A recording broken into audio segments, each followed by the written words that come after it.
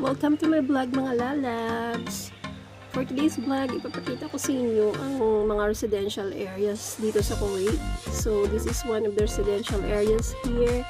This is Al Salam area, located here in Kuwait, near Kaitan area. So, let's go guys. Let's have a quick tour.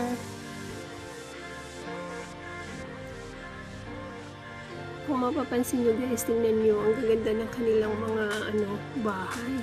Ang lalaki guys.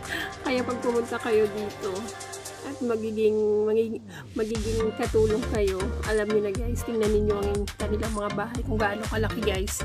Malapalasyo ang kanilang mga bahay. Ayan. Makikita nyo dyan sa aking video yung mga malapalasyo nilang bahay. Kaya kung pupunta kayo dito bilang DH or isang kasambahay, makikita nyo dito guys kung gaano kalaki ang mga bahay na inyong lilinisan. Isa ito sa area dito, sa residential area dito sa Kuwait. This is Al Salam area. Ayan guys, tingnan nyo ang laki ng mga bahay nila. At saka mostly yung makikita ninyo ayan sa daan, yan yung date trees guys, dates. Yan yung puno ng mga dates. Ito lang yung yung mga puno na mostly nabubuhay dito sa Middle East. Yan yung dates na tinatawag nila. Napakaraming binipitch yan guys, yung dates. Yan ang mostly na nabubuhay dito. Kasi siya, kahit mainit yung lugar, nabubuhay lang siya. So, ayan, dito na tayo. Papasok na tayo sa Al Salam area.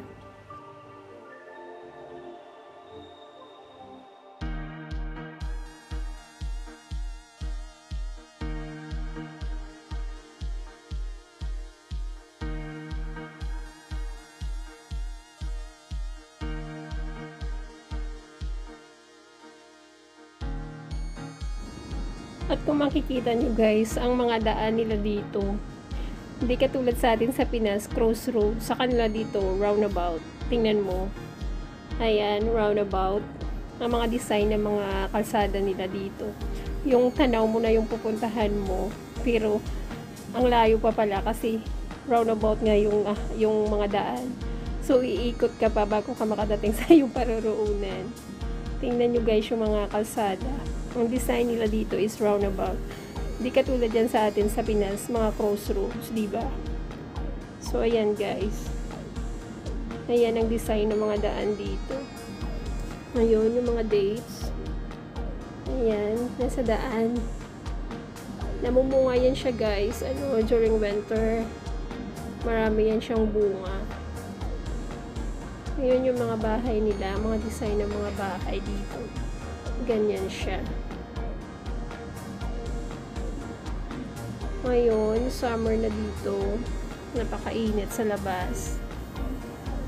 Pero yung design ng kanilang mga bahay, tingnan nyo guys. Aircon naman kasi lahat, kaya kahit ganun yan, para siyang para lang siyang square type.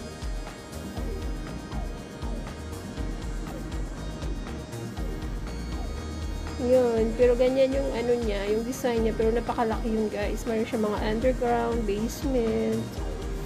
Ayan. Ang gaganda, diba? Sa area nito, napakalinis. Ayan, mayroon din siyang schools. School din siya guys.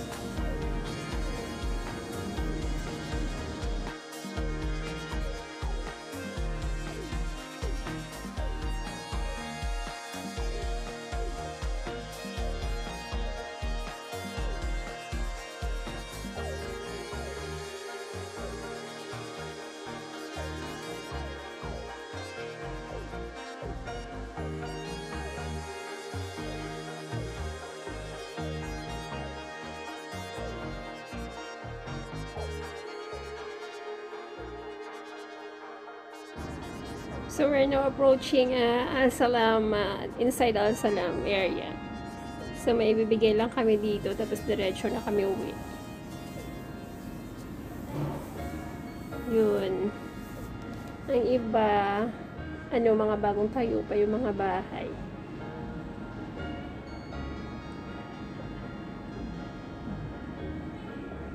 Maganda naman dito guys, pag dito kayo nagtatrabaho, hindi naman siya boring kasi madami mga Filipino dito. Kaya huwag kayong mag-alala. Pag nakachamba kayo ng employer na mabait, so kayo, bless kayo. Ayun, ito yung mga bahay nila. May mga garage sa labas. Yun. Tsaka ang mga bahay naman nila dito is hindi naman siya mga high-rise masyado.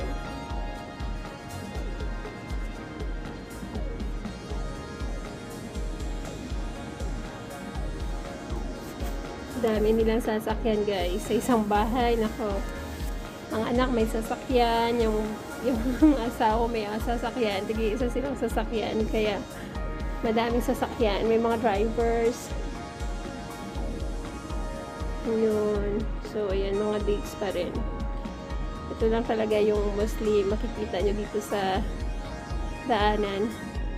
Dates, kasi dates lang talaga ang nabubuhay dito. Ayan, mga dates yan guys, mostly. Nasa daan siya. Yun. Ayan, ang mga bahay nila. Mga lalaki. So, yan, tingnan mo. Ayan, ang symbols ng water nila guys, kung nakikita nyo.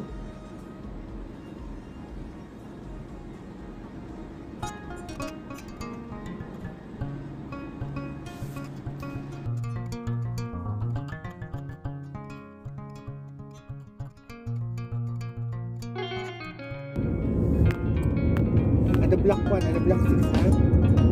Yeah, you drop me only in the injective, but then you go straight in block 6. Yeah. The block 6 hindi? Ada block 1. No problem. Only there in the block 6. In the injective, I will drop there. Sila ada block 1, hindi walking there. No, ada. What did? I feel you. You? Bring AJ in your house. Wala, madam mutot. Sino? Hentifi, madam. Madam? Allah. HD Zen. Babu Mama Zen. Ada mabe, aku langgar ada workers. Kata maha driver, ini mari langgar. Ada gitu ya. May mga bunga yung dates trees. Yan, oh. Maganda siya sa daan, no? Ang dami siyang bunga. So, yun guys, walang traffic. Pauwi na kami.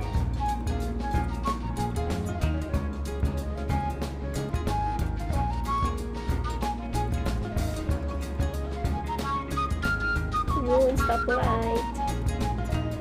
Wala mga pulis dito sa daanan guys, pero may mga camera yung mga daan. Kaya, kung may mga aksidente, namomonitor ka agad.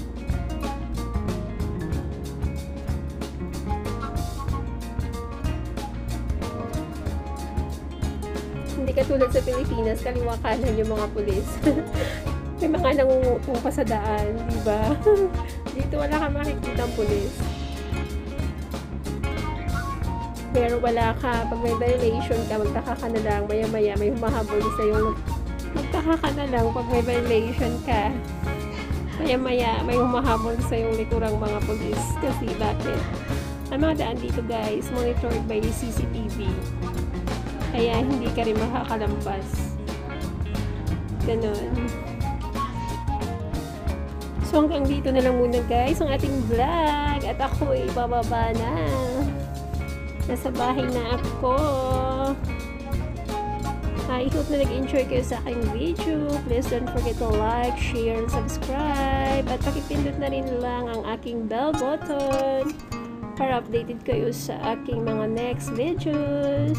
See you mga lalabs. Bye and God bless.